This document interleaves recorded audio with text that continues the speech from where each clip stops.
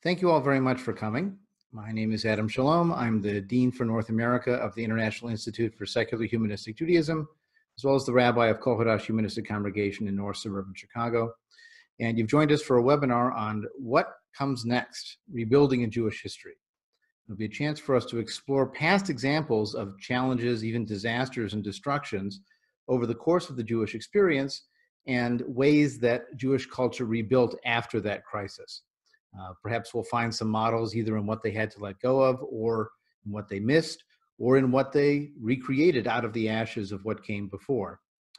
Just to give you an overview of what we're going to be covering, I've created a couple of polls which will give you an idea of the topics we'll be talking about. They will be the destruction of the first Jerusalem temple around 586 BCE, the destruction of the second Jerusalem temple around 70 of the Common Era, the Inquisition, persecution, and eventual expulsion of Jews from Spain and Portugal, the Tsarist pogroms that happened during just before World War I, and then the disasters of World War I as well, and finally the Holocaust. Now, I've seen someone has already voted before I even started talking, which shows you what the challenge I have as a presenter. And then the second question is asking which are the most relevant to the challenges we face today. So feel free as we're going along, if you choose to vote later, that's fine. I think you can even change your vote as you go along, I'm pretty sure. And then we'll talk about at the end what people thought were the most either important for Jewish civilization or the most relevant to the challenges we face today. Let me tell you a little bit about our perspective. Coming from a secular humanistic Jewish life view, identity, we understand Jewish history as an important Jewish text in and of itself. For many Jews, when they study Judaism, they study what Jews wrote: the Torah, the Talmud, rabbinic commentaries, poetry sometimes, certainly in the modern period. Modern short stories and literature also have become Jewish text. But for those who connect to Jewish history as the history of a people and not just the history of an idea or a religious tradition, we want to understand what the people did, what they experienced, how they responded to the circumstances of their times. And so we look at Jewish history as a source of inspiration, not just as the backdrop for the writing of text. For us, the history itself can become a text and even a source of inspiration. Now, looking back at the origins of the Jews in the deep mists of archaeological past could be a depressing experience. Because, in fact, the very first mention of Israel in archaeology is not in a Jewish text itself. It's in a stele, a monument that was created by Pharaoh Merneptah. This stands in the Cairo Museum, I believe, in Egypt. And the reference to Israel is not particularly flattering. It's, in fact, a triumphal stele describing his conquest of the land of Israel and Libya and Canaan, which is the coastal plain today, the land of Israel and Lebanon. And notice the reference to Israel just in passing. Israel is laid waste and his seed is not. So the first mention of Israel in history is we destroyed them and they won't be around anymore. Now, of course, this is a chronicle of a death foretold that didn't happen, but it is definitely not necessarily the way you want to begin your history. So let's look at another first in archaeological history. And that's the first depiction, visual, of a Hebrew king that we find. And so here is the image. And you think, oh, this is a nice one. It shows the king in charge with servants and deputies. In fact, the Jewish king, Yehu of Israel, is the one bowing down with his tuchus in the air. He's paying tribute to the Assyrian emperor, Shalmaneser III. This monument was made around 825 before the Common Era.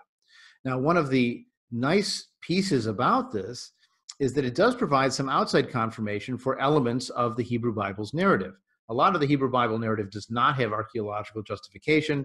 Certainly the patriarchs, the flood story, the Exodus story as well is very questionable. By the time we get to this period of Hebrew monarchies in Israel in the north and Judah in the south, we have some confirmation. There's that Merneptah stele mentioning Israel, whatever that meant, in 1200 BCE. And here we have a description of Yehu, named by name, Yahoab, which is pretty close to Yehu, and then is referred to as son of Omri.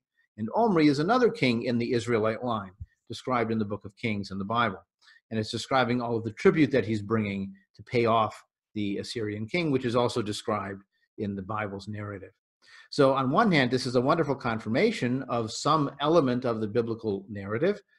On the other hand, it's not particularly flattering to our sense of self and image to see that our first mention is as a subject who has to pay tribute after a defeat.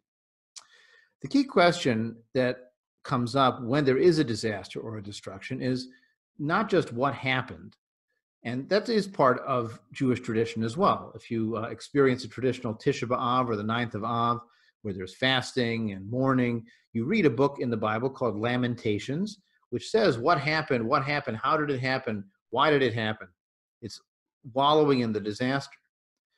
But the next step is the next morning or the next week or the next month. You have to take a deep breath and put on your shoes and say, what do I do now? What happens next?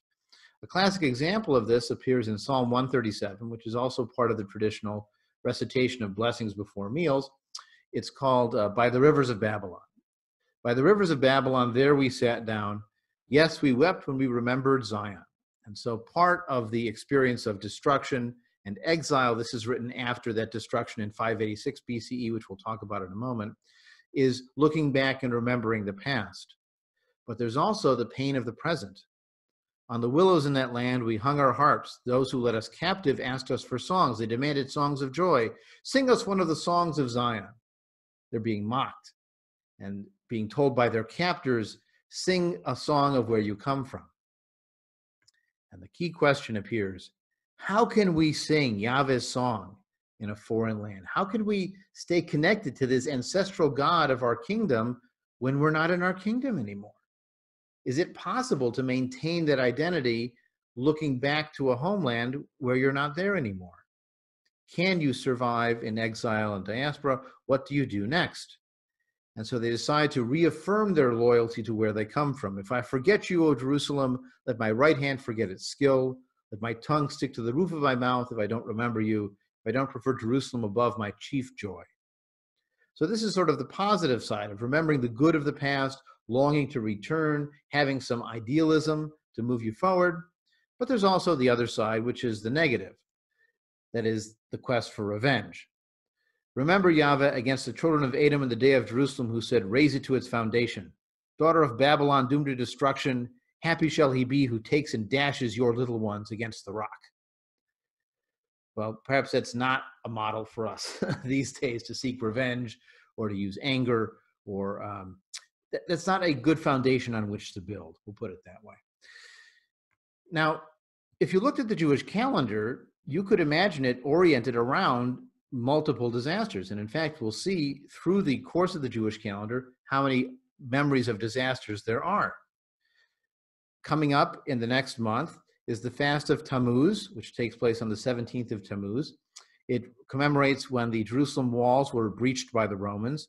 Now, this particular one is a challenging holiday because it actually has a Babylonian precursor, and most likely this is a readoption or adaptation of the Babylonian observance of bewailing the god Dumuzi into a Jewish context of fasting, and then they came up with an explanation later that the Jerusalem walls were breached on this date. That's probably not the original date, but readopting holidays with new dates is very popular in many cultures. Just think of Christmas in the wintertime as one more example. The fast of the 9th of Av, Tisha B'Av, which usually takes place in August, that remembers the destruction of the Jerusalem temple. Now, it's claimed that this marks the destruction of both the first temple and the second temple, both the one that was destroyed in 586 BCE and the one that's destroyed in 70 of the Common Era. Now, the really questionable part about this one is that there are sources in the Bible that disagree. One source in Jeremiah says it was destroyed on the 7th of Av.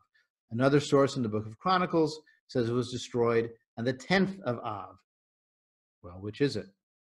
The 7th or the 10th? Well, so the rabbis cut the baby in half to solve the problem and declared that the 9th of Av is the day they will observe the destruction because the fire began on the 7th, it consumed the Holy of Holies on the 9th and smoldered out by the 10th.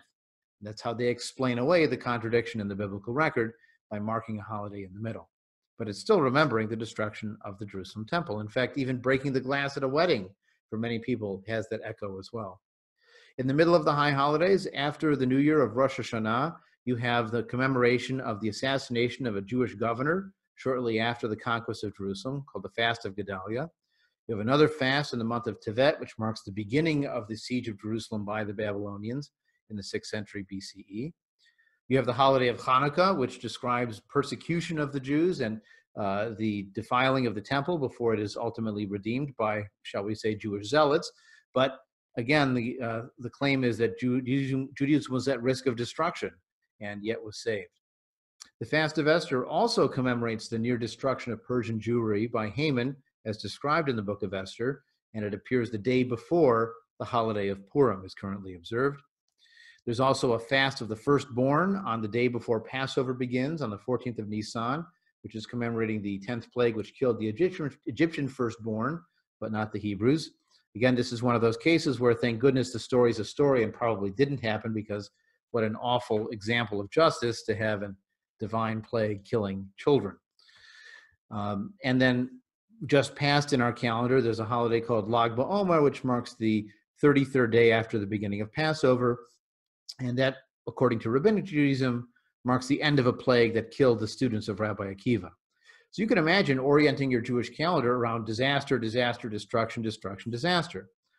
And there's even the modern holiday that was declared by the State of Israel after its founding of a Yom HaShoah, a Holocaust Memorial Day. But the version you generally see Jews talking about when they're joking is this version of Jewish holidays, which is they tried to kill us, we're still alive, and let's eat.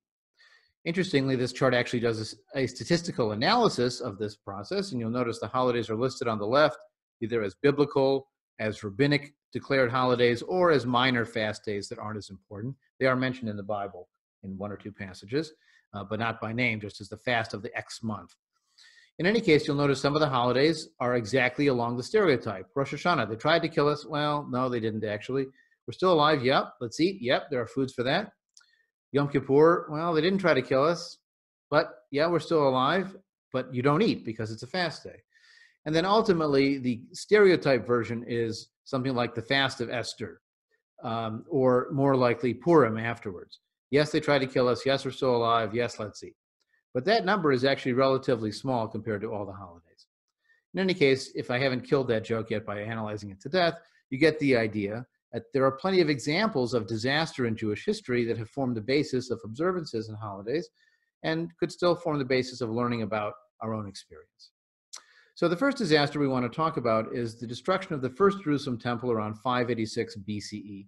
This is by the Babylonian Empire, which is a very large empire based in Mesopotamia, the land between the Tigris and the Euphrates rivers, which is generally a more populous and therefore more militarily strong territory compared to the land of Israel, which has a lot less water and therefore less agricultural surplus. Egypt and Babylonia, when all things are equal, are the real powers in the area until modern times. And it's only later that the Jews are able to use technology to take advantage of the modern state of Israel. But before that time, when it was based on numbers and who you could afford to put in your army, Mesopotamia and Egypt were the powers because they had the agricultural surplus. So Jerusalem was ultimately conquered, the temple was destroyed, and the elites were exiled into Babylon. This is a painting by a European painter imagining the people lamenting by the waters of Babylon, as we saw in that passage. Now, the destruction of that temple in Jerusalem was a radical break with what had existed before. And one of the things we're going to talk about with each of these periods is what was lost and what was born. Because in every transition, destruction, rebuilding, there are things that you lose that don't come back, and there are things that start anew, and you value them. But again, when you look back at what was lost, we can see echoes of things that we might feel are lost even today, and that we want to find ways to restore in some fashion. Now, the Babylonian destruction happened in 586 BCE, as I mentioned. There's an exile in Babylon, which we saw that psalm from that period. And then there's a return to the land of Israel around 500 BCE and a rebuilding of Jerusalem, and ultimately a rebuilding of the temple, what becomes the Second Temple. So what was lost? Initially, and most importantly, was Judean political independence. Judah was a separate territory. And its destruction and the conquest of Jerusalem marked the end of political independence, which meant a change in identity. If your identity was to be a citizen of such and such a country, and that country is wiped off the map, what happens to you? And what happens to your sense of self? Another major change was there were no more kings. The idea of having a Hebrew king was deeply rooted in First Temple period culture, but now this king has been destroyed. The monarchy is gone. The last king of the line of King David, which was the only authorized line for Judah, has all of his sons killed in front of him and his own eyes put out so that he is impotent, but is still alive, and so you can't replace him. And he vanishes into history. We don't know what happens to him in the end, but there is really no Hebrew monarchy to speak of after the destruction of this temple. And that's a very large change in how a government organizes. Any kind of regicide and transformation makes a big difference, and certainly this one does for Jewish life as well. Now, before the exile from Jerusalem and before the destruction of that temple, it would have been very common to find Hebrews who worship multiple gods. They might have put the Hebrew god Yahweh first, but they might have had other gods separate or on the side. In fact, there's an argument among exiles in Egypt with Jeremiah, who was a prophet before and after the temple was destroyed, where the women say to Jeremiah, everything was going great when we worshiped the Queen of Heaven, and since you told us to stop doing that, then the disaster happened. Well, in the long run, Jeremiah's argument is what wins, and what makes it into the Hebrew Bible is the dominant voice, which is that you were wrong to do that, and we'll talk about what that version of monotheism looked like in a minute. And finally, the sense that your Judeanness, or Jewishness, maybe in a later vocabulary, was based on living in a particular space was the basis of Judah as a separate territory. That was lost with this destruction and with this exile into Babylon, and with that question, can we sing Yahweh's song in a foreign land? And finally, what might have been lost is the Ark of the Covenant, to be rediscovered by Indiana Jones at some point in the 1980s. Now, what was born in this period? First of all, you have this new concept of some kind of diaspora. I call it Judaism. It's not quite Judaism as we think of it today, but it's some kind of Judean identity that doesn't necessarily depend on living there. One of the reasons why we know this began in this period is because after they were given the opportunity to return to Israel around 500 BCE, many Jews decided to stay in Babylonia. But they maintained a loyalty and connection to the land of their origin. They would send donations to the temple. They would make pilgrimages maybe once a year or once every few years to offer their sacrifices in the homeland. And yet they were Judahites living elsewhere, taking Babylonian names and worshiping, not worshiping Babylonian gods necessarily, but sometimes running incantation bowls to deal with Babylonian demons or evil goddesses and so on. So they were part of the surrounding identity, and yet they were also claiming an origin somewhere else that marked an exile, or we might now say a diaspora spreading out of Jewish Judean identity. A second thing that was born in this period is a kind of tribal monotheism. Now, you could have an abstract monotheism that says you have a king god and I have a king god and there's all one God and everybody talks about it differently. That's the sort of modern ecumenical version of monotheism. The Hebrew version of monotheism was there's only one God and he loves us the best. And he only speaks in Hebrew, and he only has one nation who's a nation of priests, and he has one city he loves above all the cities, and that's Jerusalem, and one people he loves above all the people, and that's the chosen people, the Am Segula, the people set aside. So it's a kind of monotheism, but it's an evolution of a tribal god into being the only God. It's basically firing all the other gods or demoting them to demons and angels and not treating them as full gods at all. Another thing that developed in this period was instead of a monarchy now, you have rule by priests. Now, technically, the term theocracy means rule by God. The problem is that God is very bad about answering his phone calls or responding to messages. And so generally you have deputies of God who represent him, and they're called priests, imams, or other varieties of clergy. So Judean political organization after the exile became a priestly theocracy. Now, we don't give the people who descend from these priests, whose last name are Cohen, Kahan, Katz, whatever, we don't give them the kind of authority they had in this period. But what we do still have in many parts of the Jewish world, certainly the Orthodox Jewish world, is some version of theocracy, where clergy are in charge, even if they claim to represent the will of God. Another development of this period is the final compilation of what today we call the Torah. There were pre-existing documents before the exile, most likely, that were later compiled during this exile into the final version of the first 5 books of the Hebrew Bible that we have today. And Included in that compilation were wonderful literary stories, epics, sagas, origin stories for everything from why we wear clothes to where the Jewish people came from. Also a whole series of laws, both ritual laws for the priests and ethical laws for the people. And finally, some elements of liturgy. If you've ever heard of something called the Shema, that comes from the book of Deuteronomy. And there are other examples of elements of traditional Jewish prayer that find their origins in passages from the Torah. And the Torah itself in Rabbinic Judaism becomes a primary recitation as part of the liturgy. So that's the first destruction, the first Jerusalem temple.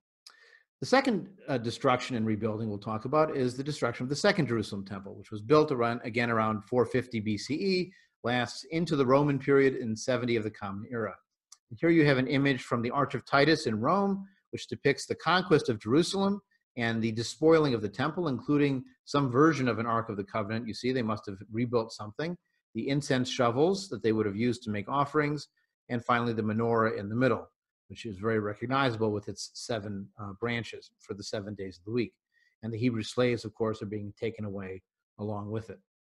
Now, this destruction led to a radical change in Jewish life, because now you had no temple. There was no option for building another temple because the Roman Empire wasn't going anywhere. And so Judaism itself had to transform. When you had a temple in Jerusalem, at least you had one thing in common for everybody to argue about. You know, whether you hated the way the temple was run, or you liked the way the temple was run, or you offered in the temple, or you traveled as a pilgrim from far away, you had a place to point to. But with the destruction of that temple, we lost that universal Jewish center. You also have the ending of animal sacrificial worship. If you had asked a Jew before the temple was destroyed, what does it mean to do Jewish? They would have said, pay for animals to be sacrificed by the priests at the Jerusalem temple.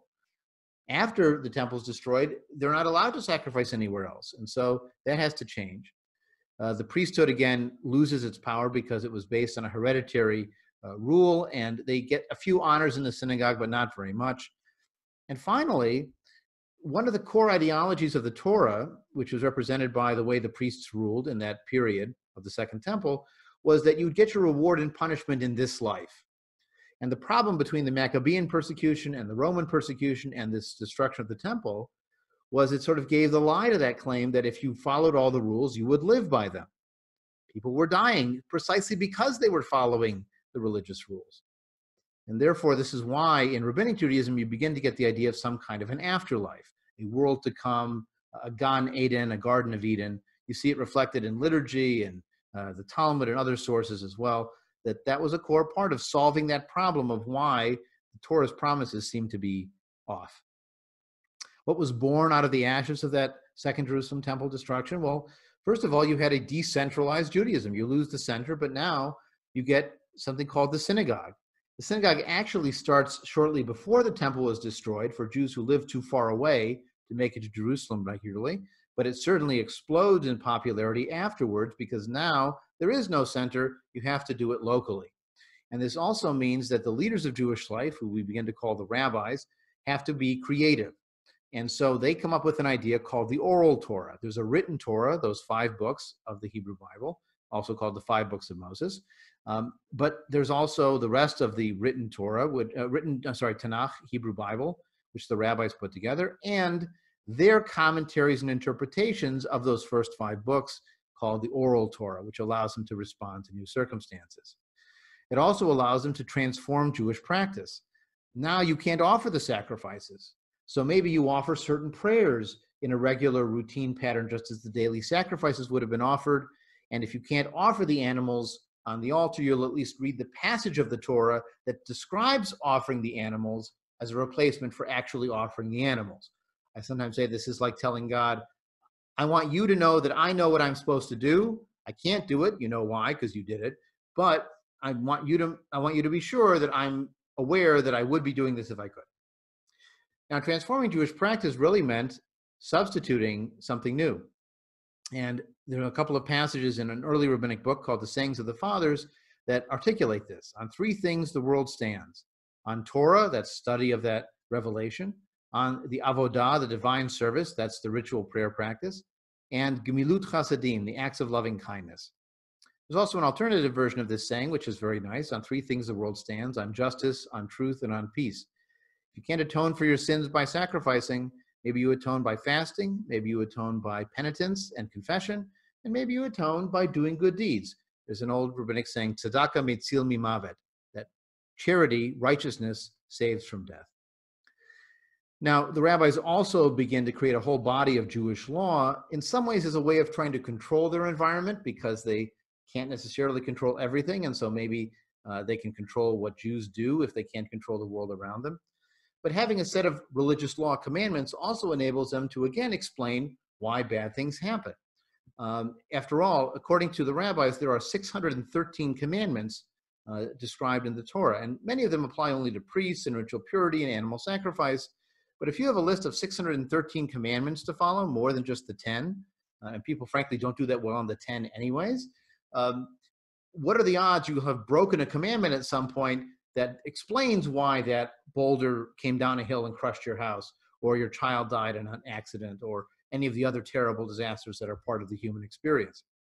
So religious law, paradoxically, serves to provide a kind of psychological consolation by giving explanations again for why these bad things are happening. The same problem of addressing what was lost earlier. And finally, you have a change in Jewish leadership. Now, instead of the hereditary priesthood, you have a more, I put it in quotes, democratized Jewish leadership, because it wasn't heredity-based, but of course it was only men and not women who could become rabbis until the modern era. And there was always a sort of connivance between those with money and those with brains, so that people who were smart and were successful rabbis could marry into rich families, and then vice versa. And so it wasn't a pure democratized leadership by any means, but at least it was a more open approach that claimed merit and learning as the basis rather than heredity. Our third disaster is the Inquisition and expulsion from Spain and mass conversions in Portugal. Now, after that Second Temple was destroyed in Jerusalem, Jews spread out all over the Mediterranean. In fact, they had begun to leave even before. By the time that temple was destroyed in 70 of the Common Era, about a third of the Jews were living in Babylon, a third of the Jews were living in Alexandria and the Roman Empire, and another third were in Israel. But after that great revolt and destruction, they were dispersed from there, and they were swept into Spain in the 9th century of the Common Era with the Arab conquest. Remember, the Arabs conquer the Middle East, they sweep across North Africa, they blow into Spain, they get all the way to Poitiers in France before they're stopped by Charles Martel and the snow, and they fall back to the Pyrenees, but they manage to occupy Spain for several centuries. Beginning in the 1200s, Spain begins what they call the Reconquista, the reconquering of Spain from Arab and Muslim rule. And this is where Jewish life really changes, because the Jews who were living in Spain before this actually had a kind of a golden age, because they were living among Jews and Christians and Muslims. They spoke many languages. They could be involved in government of various Arab states under the umbrella of the territory of Spain. They could become a vizier, which is like a prime minister or a foreign minister. They also worked for Christian kings at certain times. In fact, the Jewish population was so integrated with the Christian surrounding culture that they began to speak a language today we call Ladino or Judaismo, which is a medieval version of Spanish, not quite modern Spanish, but an earlier version, but written in Hebrew letters, much like Yiddish is medieval German written in Hebrew letters. And Ladino shows there was some positive interaction with the surrounding Spanish, Latin-based language. However, with the expanding Reconquista and the increasing fanaticism of the Catholic Church in Spain, which takes off in the 1390s with some pogroms, some anti-Jewish riots, as well as something called the Inquisition, which begins to investigate Jews who have converted but are claimed to be secret Jews. We used to call them Marranos, which is actually kind of an insulting name, so now we just call them conversos. If they actually converted to Christianity and meant it, they're called Christians. But if they converted and were hidden Jews, they're conversos. And the Inquisition began to seek those Jews. Ultimately, as the Reconquista is completed in 1491, the Jews and Muslims, by the way, in Spain are told they have to either convert to Christianity or to leave by 1492. And so many Jews choose to leave. Most of them actually just cross the border into Portugal, which is a separate territory. But in 1497, there they are converted en masse with no option to leave, and then not allowed to leave for another 10, 15 years or so. So that's really where the most conversos appear, when they're forced to convert and not given a chance to leave as an alternative. But between these two episodes in 1492 and 1497, you have tens of thousands of Jews who may be outwardly Christian, but are inwardly Jewish, or who have left these territories but still have nostalgia and attachment to these old territories. In fact, in the now Greek town of Thessaloniki, which at the time was called Salonika when it was in the Ottoman Empire, you'd have different synagogues named after towns in Spain. So you had the Cordoba synagogue and you had the Madrid synagogue because that's where they were from. So the attachment continued even long after they were gone, and they continued to speak that Ladino language into the modern period as well. But you can see on the map where tens of thousands of them wound up moving. Some of them wound up in the Americas once that was open. In fact, they were able to come out of hiding there. And the earliest Jews in North America, in New Amsterdam, were actually ex-conversos who had come out of the closet when the Dutch conquered a particular Spanish colony. And then they were reconquered by the Portuguese, and they had to flee because they'd admitted they'd been lying about being Christian. A lot of Sephardic Jews with that cover of being conversos wound up in London. Some came to Holland. You can think of Baruch Spinoza as one example of that community. They also wound up largely in the Mediterranean, whether it's in Italy, in Greece, or in parts of the Ottoman Empire, in Jerusalem, in Beirut, but also in Izmir, in Istanbul, and as I mentioned, in Salonika. And you see there's tens of thousands of them all over the place. Although we have to be careful because sometimes people call all Eastern Jews Sephardic Jews. There's technically a difference between Mizrahi Jews or Arabic-speaking Jews and Sephardic Jews who speak Ladino. In any case, what was lost from this experience? There was this multicultural dialogue among all these different peoples, learning Arabic and Ladino, as well as recreating Hebrew based on those cultural models. They didn't have the access to Arab political power that had been there before, and they certainly had no access to Christian political power during the era of the Inquisition. And the Sephardic community becomes dispersed. You don't get a centralized location. And so again, just as those people asked, can we sing the song of Yahweh in a foreign land 2,000 years before, now the people who spoke Ladino said, can we speak Ladino in a non-Ladino land as we move? And finally, for those conversos, the idea of being able to publicly express their Jewishness vanishes. They have to hide it. And they develop all kinds of interesting rituals of their own. There's a famous story about a mezuzah being hidden in the foot of a Madonna statue, so that when they kiss the statue, they're actually kissing a mezuzah and not the Madonna. But everyone outside thinks that they're being good Catholics, and they're actually maintaining a kind of secret Jewish practice. Baking matzah in closed rooms in the back of their houses, and all kinds of other creative examples. So what's born out of this experience? Well, first off, you have this Sephardi dispersion, which is based on the map that we showed and shows the abiding identity of a culturalness beyond just a religious perspective, as I mentioned a little bit later. We also have the arrival of both new Jewish mystical thought, where with this shattering experience of the expulsion from Spain and its persecution, a new style of Kabbalah or Jewish mysticism develops called Lurianic Kabbalah, named after Isaac Luria, which becomes very attractive to these Sephardic Jews who imagine the whole world was shattered at one point, and we have to try to repair the world. This is where that phrase tikkun olam that many people are used to using today comes from, actually has its origins in Jewish mysticism. As I mentioned, the idea of having a cultural practice beyond religion means you're speaking Ladino, and that's part of who you are. It's not just your religious beliefs, your kosher dietary laws, the synagogues you go to, but it's also the language you speak, the food you eat, the memories you have of where you came from before.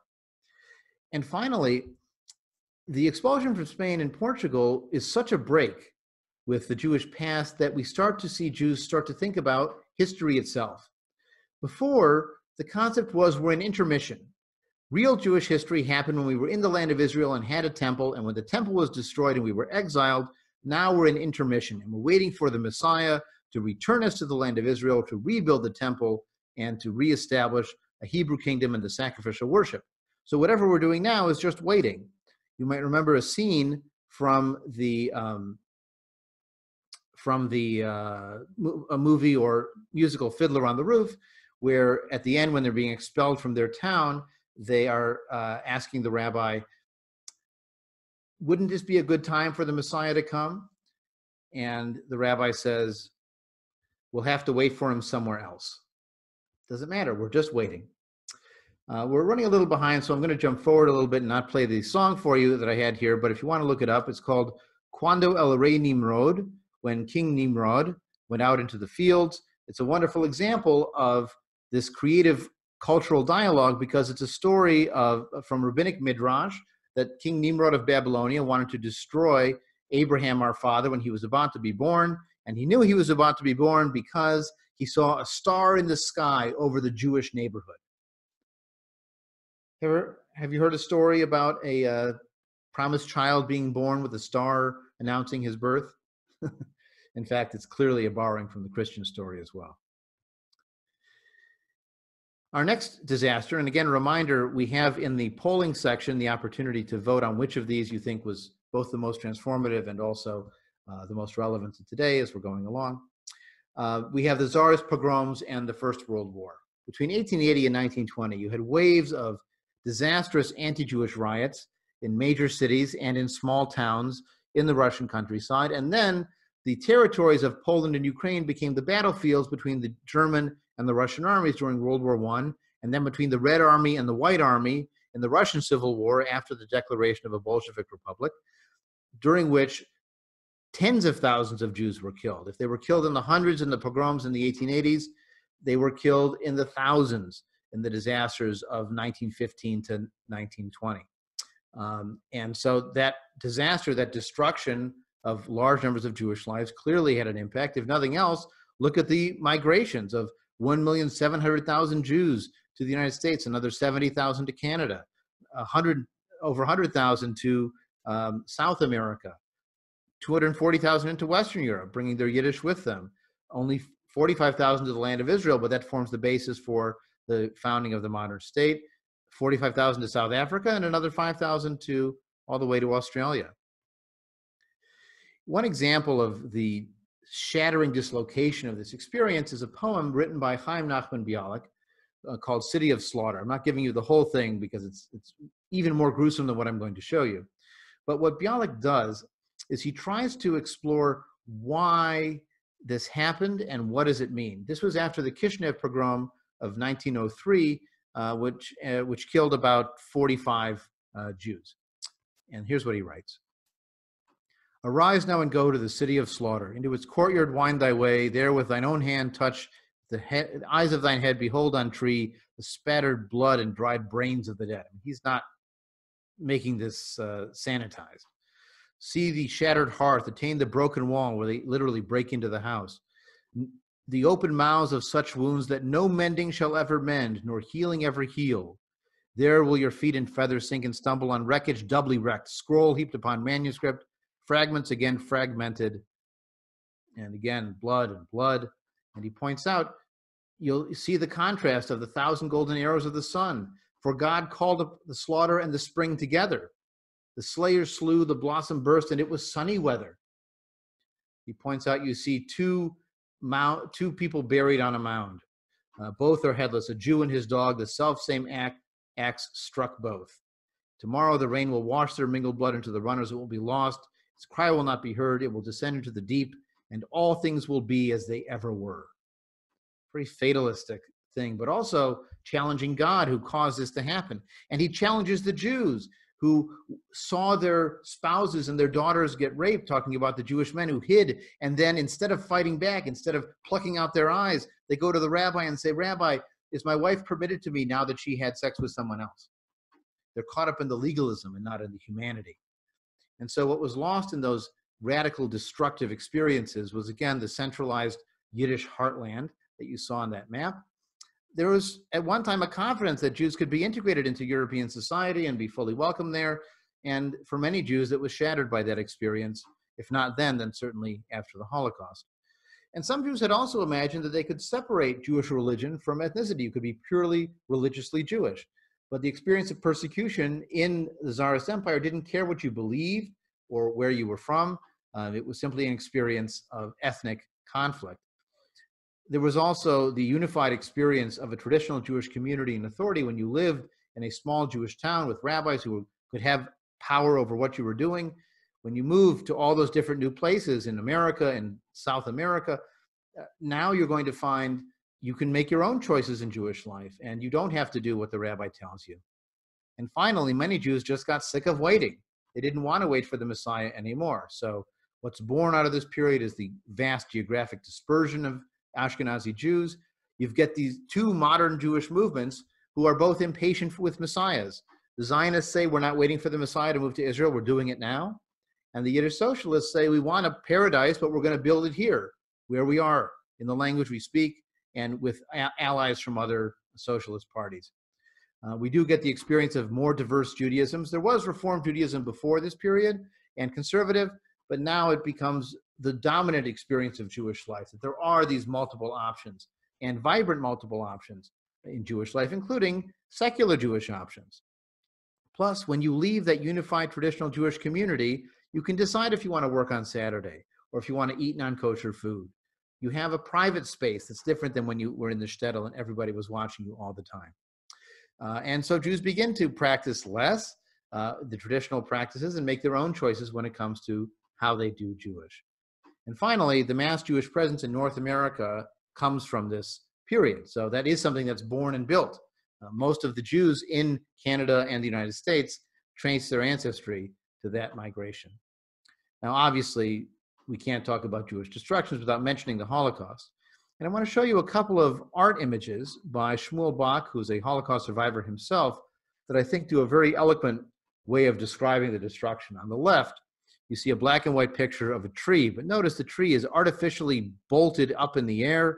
It has no connection to its roots. The roots, in fact, are on a separate box elsewhere. It feels like it's been dug out of the ground. There's half a wall in the back that's crumbling, and you see things sort of trailing onto the ground. Is this a document of hope? Well, this tree has a little new shoot that's coming out of it, but the old tree is withering and dying. And if you notice, the leaves at the top are in the shape of Jewish stars. The picture to the right is obviously an echo of a famous traditional picture, the creation of Adam in the Sistine Chapel. But notice what's different in this version of the creation. First of all, Adam is much less attractive. He looks much more like a prisoner, whether in prison or a Holocaust era. You'll notice behind his head is a bomb. You'll notice under him is debris, disaster, destruction, a broken chair that's not even worth sitting in. And notice the image of God. The hand is artificial, it's held in the air. And God itself is an empty space left by the crumbling of a wall. Again, you see the wall held up by jerry-rigged poles here. And in the background, the most you see of the God is, in fact, smoke from a chimney. And in the Holocaust era, smoke has a particular resonance. So the Holocaust destruction clearly was significant. We lost 1/3 of world Jewry and half of the Jews of Europe.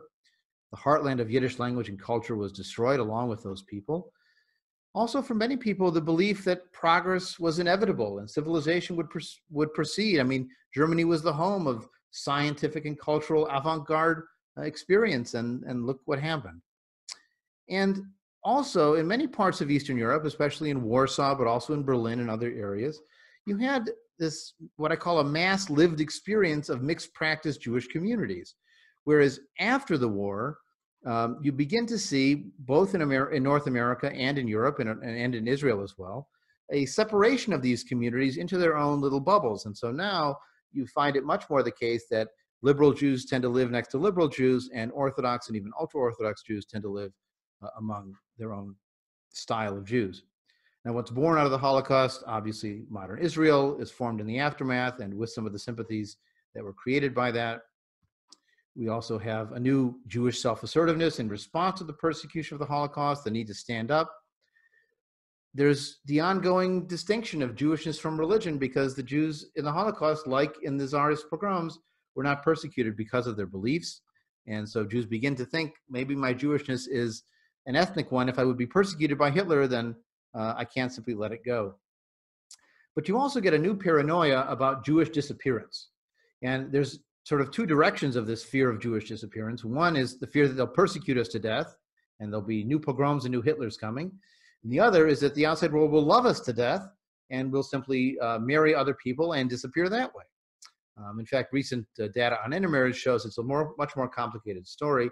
And in fact, increasing numbers of families with one Jewish partner, one non-Jewish partner are raising their kids Jewish. So that fear may be abating a little bit if we read the studies, but the fear certainly has its roots in this period of an almost Jewish destruction. And finally, just as we saw the idea of understanding Jewish history in the now, starting after the expulsion from Spain, now we have a demand for Jewish memory. We say, never again will we suffer something like this. We have to remember. In fact, remembering the Holocaust is one of the highest ranked items on surveys when they ask what counts as doing Jewish for you. And remembering the Holocaust is very high on those lists. So here we are in the age of COVID-19. And I haven't filled in any answers to what's been lost or what will be born because we don't know the answers to those yet. That's still in process. And maybe we'll talk a little bit in the discussion of what has been lost and what will be born out of those tragedies. But I do want to share with you as a last piece, a short piece of the poem Easter 1916 by W.B. Yeats, who wrote this in the aftermath of the Irish Revolution, because I think that the key line is the end, that even the creation of something wonderful like an independent Irish state was done in blood and disaster, and it changes you in some way, every destruction and every rebuilding. Too long a sacrifice can make a stone of the heart. Oh, when may it suffice? That is heaven's part, our part to murmur name upon name as a mother names her child when sleep at last has come on limbs that had run wild. What is it but nightfall? No, no, not night but death. Was it needless death after all? For England may keep faith for all that is done and said. We know their dream, enough to know they dreamed and are dead. And what if excess of love bewildered them till they died? I write it out in a verse, MacDonough and McBride and Connolly and Pierce, now and in time to be, wherever green is worn, are changed utterly. A terrible beauty is born. Looking at the questions in the poll, I'll end it in just a minute. Again, a reminder, it's asking you, which of the rebuilding after disaster moments was the most important for the development and change of Jewish civilization, and which is the most relevant for what we face today?